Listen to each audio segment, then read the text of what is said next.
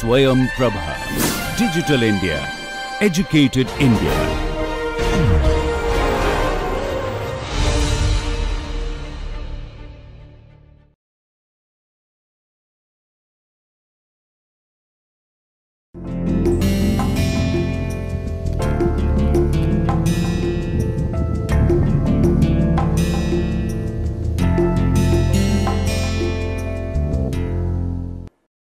Okay, so welcome back to the lecture series of finite volume, and today we are going to discuss an important system, that is the Navier-Stokes system.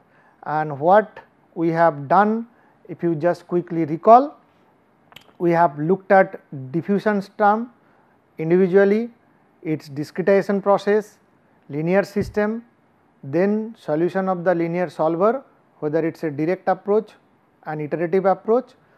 Then we have looked at the convection diffusion system, and when talking about the convection diffusion system, we looked at higher order scheme or high resolution scheme, and then after that we have done the discussion on unsteady diffusion system.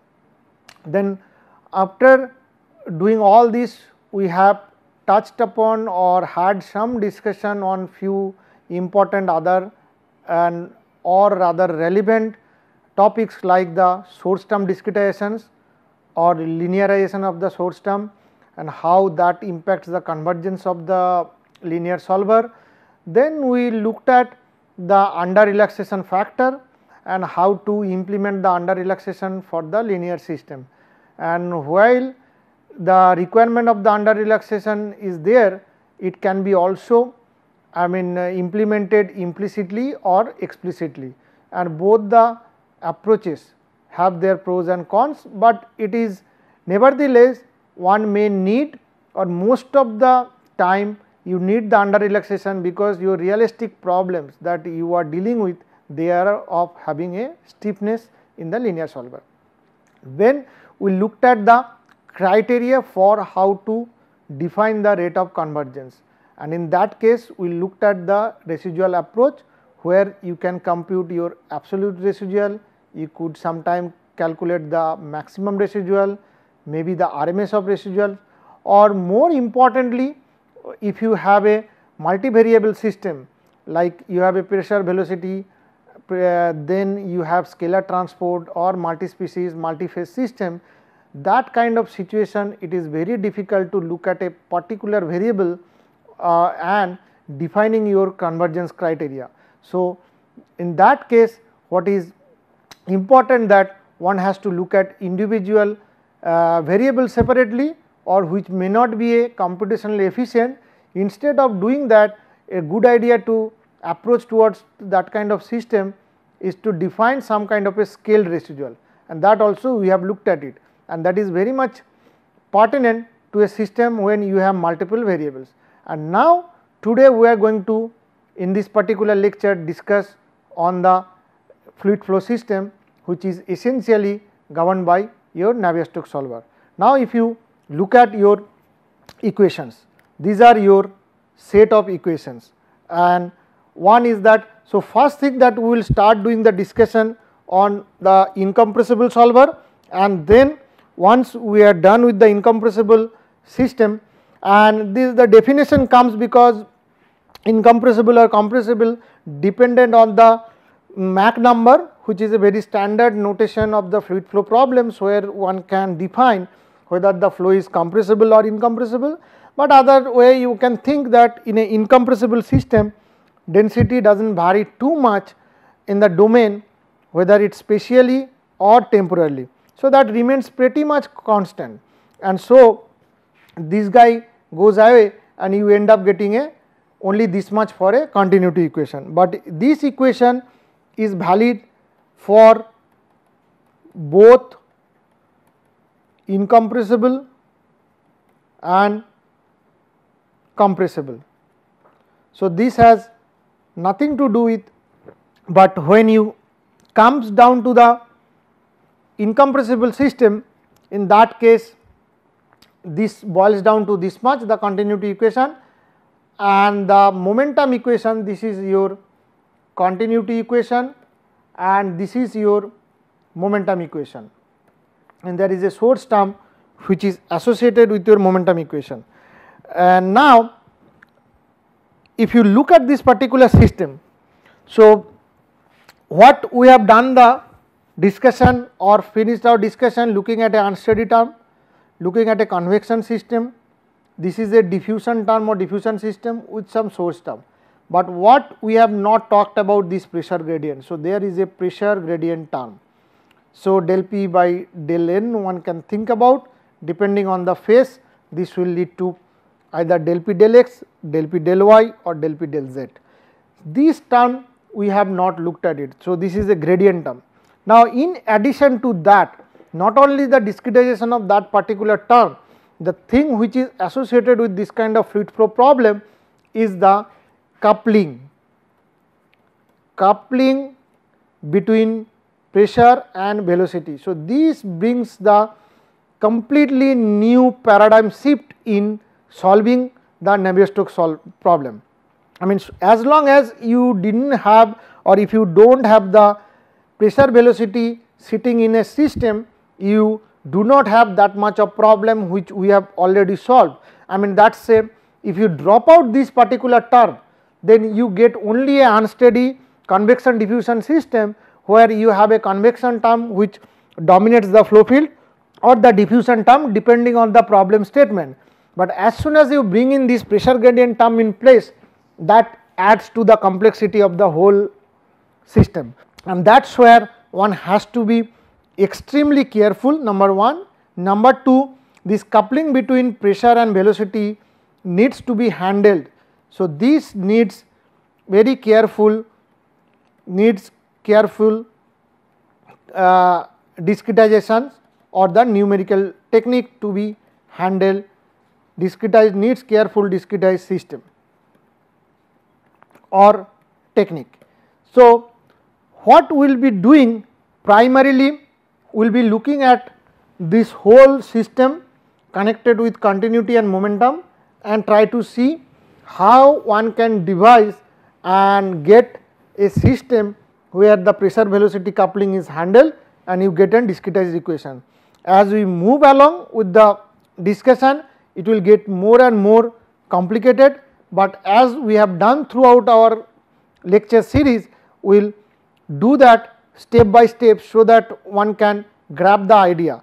But again, let me put a note here, this is the important part of the whole thing, that if one can easily handle this, then he can have a good CFD code which can handle fluid flow problem, and then later on he can add to any other scalar transport equation or anything. Now having said that, if you look at these two equations and you review it, while the velocity field is computed using the momentum equation, the pressure field is appearing here in the momentum equation cannot be directly computed, but from the continuity and this. So which actually yield a sort of a implicit coupling between these two, and one can write a system like this. Let us say AU equals to F B transpose B 0 V P equals to F B 0, and this particular format or form, it shows a zero diagonal block in the system, which is a characteristics of the saddle point problems, which can say that it cannot sustain the solution of the pressure and velocity fields by any iterative means. So one approach to simply reformulate the system of momentum and continuity equation by decomposing A into lower and upper triangular system. So my A is here F B transpose B 0, which can be decomposed like F 0 B minus B F inverse B transpose, which is a lower triangular system, and then other side one can write I F inverse B transpose 0 I, which is a upper triangular system. So, it is a L U, where this one is known as scar complement matrix. So, this is known as complement matrix. Now, this is the essence of this approach that needs to be followed to iteratively solve the Navier-Stokes equation. So, this kind of technique is embodied in classical segregated solver. Segregated solver means which is known as a very famous solver called simple, and again it was proposed by Pottenkar and Spalding. So, this is a very famous algorithm in finite volume context, which stands for semi implicit method for pressure linked equation. So, where it is known as it is a segregated solver, or in the sense segregated solver, where you decouple the pressure from the velocity and then you solve momentum equation with certain initial guess values and correct it, and then look at the pressure corrections from the continuity equation through the guess values or correct values to conserve the mass conservation. So, what happens that a algorithm which is driven this kind of iterative procedure, where the momentum equation is solved, and then without the pressure, then pressure is corrected through the continuity equation, get a pressure corrections equation and follow the mass conservation system. So, one can describe that in a matrix form. What happens that I D inverse B transpose 0 I V P is some sort of a B star and P star. Now, it can be followed by an updation by F B 0 minus B D inverse B transpose B star P star F B 0. So, F inverse is the inverse diagonal, D inverse refers to the intermediate. So, star intermediate values at the current iteration. So, this is inverse diagonal of D inverse. So, the steps which is required is that one can solve A B star equals to A B, then one can solve minus B D inverse P transpose P star equals to minus B V star, then one can solve or rather update, it is V equals to V star minus D inverse B transpose P star, and then finally also update P equals to P star. So, this kind of splitting is essentially used. This is called some sort of a splitting which is used in simple like algorithm, and we will see that in details as we move ahead with our discussion. Now,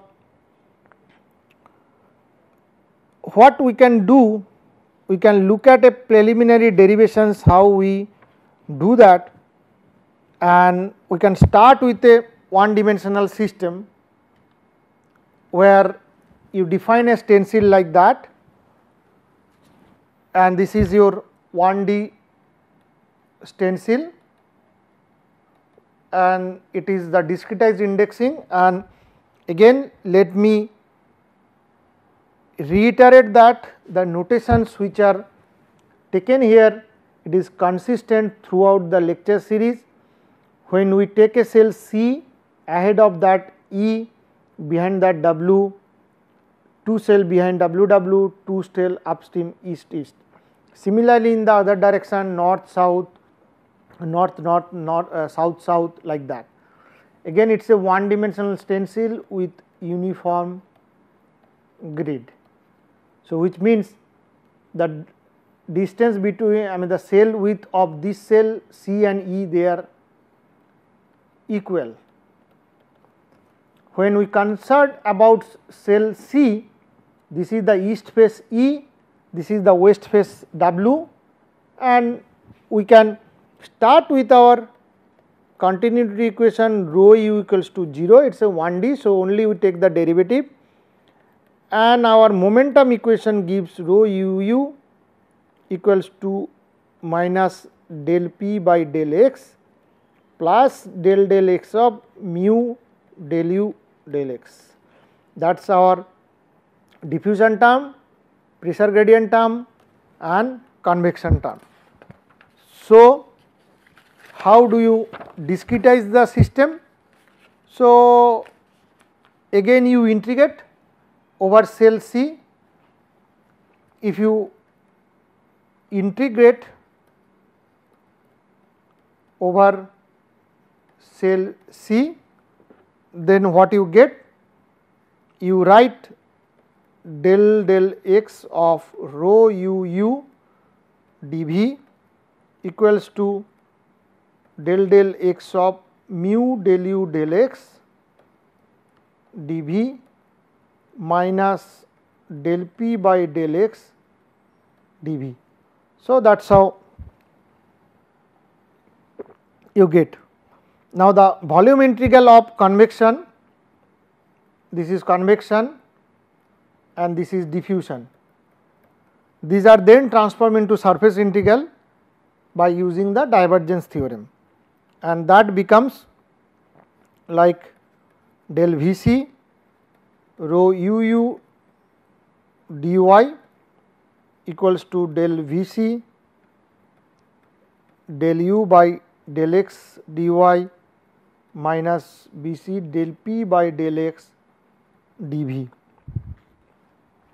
So now the surface integral, we can represent the fluxes or the sum of the fluxes over faces, and using the single Gaussian point of the integration rule, then the semi discretized equation looks like rho u delta y u e, then plus with a minus sign of rho u delta y w u w equals to mu del u by del x delta y east face minus mu del u by del x delta y west face equals to or minus Vc del p by del x dV. Now if you look at this, this is nothing but your m dot E, this is nothing but your m dot W. So one can write m dot E u E plus m dot W u W minus mu del u by del x delta y east minus mu del u by del x delta y west equals to minus del p by del x dV. So this is your so called convection term, this is your diffusion term, and one can think about the pressure gradient term as a source term. So if you use your standard discretization technique, then one can write ACU. Here we will use a superscript u, which will stand for the velocity component in the x direction, because when we start discussing the two dimensional problem, also the discretized equation for v velocity, that means the second directional velocity would be looking similar. So it is better to use a superscript to substantiate or differentiate between the two velocity components. So this would be AFU UF, which is BCU minus BC del P by del X dV. So that is what one get. So this is the discretization of the pressure term is deferred till the discretization of the continuity is discussed. So we can now will not touch this till we do that. First, if you look at the continuity equation. So the continuity equation, if we integrate, this should give you del del x rho u dV equals to 0. Again the system, the volume integral, if you use the divergence theorem and transform to a surface integral, this will get you back that f NBC rho u delta y f, which is rho u delta y E minus rho u delta y w, which is 0. Or one can think about summation of f m dot f equals to m dot E plus m dot w, which is 0. So that satisfies the continuity. Now the problem which comes, one can think about, which is a term we have is the pressure gradient term del P by del X dV equals to del P by del X C BC. So one can think about, so the volume integral you can, using the single Gaussian integration point, you can integrate like that. Now if you do like that and now use some sort of an central difference scheme, then this integration will become del P by del X dV, which will become Pe minus Pw by 2 delta x Vc. So we are referring to the same one dimensional tensile that we have taken here. So we still retain in that one dimensional system and trying to, or alternatively what one can do, the volume integral of the pressure gradient term can be transformed to a surface integral, like I use del P by del X dV to P dy. Now if you rewrite this surface integral term, this will become Pe delta ye minus Pw delta yw, which is nothing but Pe minus Pw delta y, which is Pe minus Pw. You can use P like that, Vc divided by delta x, assuming uniform system. Now one can, a linear interpolation profile can be assumed Now, the pressure gradient term can be written, and then if you rewrite this term, which is one can write half of Pe plus Pc minus half of Pc plus Pw, which is multiplied by Vc by delta x, that is also Pe minus Pw by 2 delta x Vc. Now, either of this approach, whether this or this, leads to the same expression involving the pressure difference term, but one case you have the pressure at the surface and the other case, so where you can write like this, or alternatively you obtain like this. Now, both the cases, if you see, whether you convert them to surface integral and then find out the phase value of the pressure, and then if you convert that to the cell center value, you end up getting this. Now, either of the cases.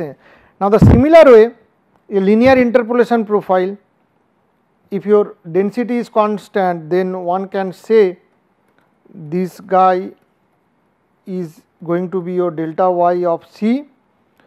Now, the continuity equation can be expressed as, from continuity equation one can write u e minus u w equals to 0.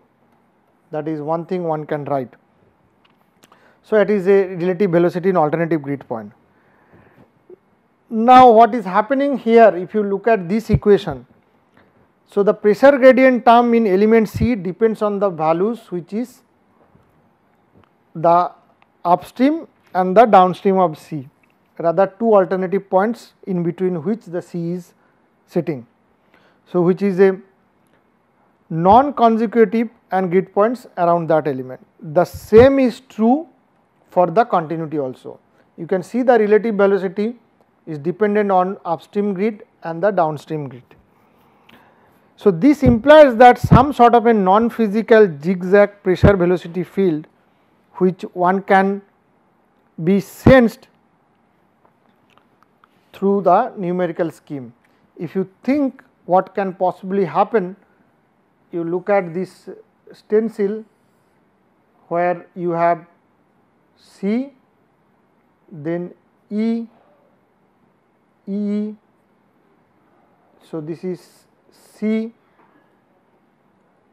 E, E, W, W, W. Now, you think about the pressure which can have 10 minus 100, 10 minus 100, 10, the gradient is 0, and you can think about 1, 10, 1, 10, 1, something like that. So, that also satisfied the continuity. So, this is also satisfying continuity. This kind of situation is known as checker board problem. And what happens that your gradient, if you look at it, let us say Vw del P by del x dV, it is Pc minus Pww, Vw by 2 delta x w, which is, if you look at the values, it is 0. Similarly, Vc del P by del x dV, this is also Pe minus Pw, Vc by 2 delta xc, which is also going to be 0, minus 100 plus 100. Similarly, Ve del P by del x dV, Pee minus Pc Ve divided by 2 delta x Ee, which is also 10 minus 10, 0. Now, similarly, if you look at the continuity equation.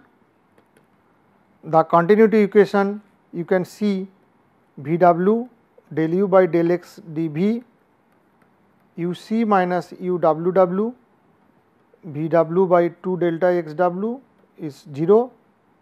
Similarly, Vc del u by del x dV ue minus uw Vc divided by 2 delta xc 0, del x dV which is uee minus uc Ve by 2 delta xe which is also 1 minus 1 0. So, you see this. So, in the multidimensional system the similar non-physical behavior can arise, even it is harder to visualize. So, this sets the ground for one to think about how to resolve this kind of problem, because one, so you see immediately when you couple pressure and velocity together, this checkerboard or zigzag kind of problem, so which allows or effectively what it does, there is no gradient. So, it makes the system to change to certain situation that it actually get you back a zero gradient condition, and if you look at your equation, that is not true. You do not have the, you have certain source term as a gradient term. So, we will stop here and we will continue the discussion in the next lecture. Thank you.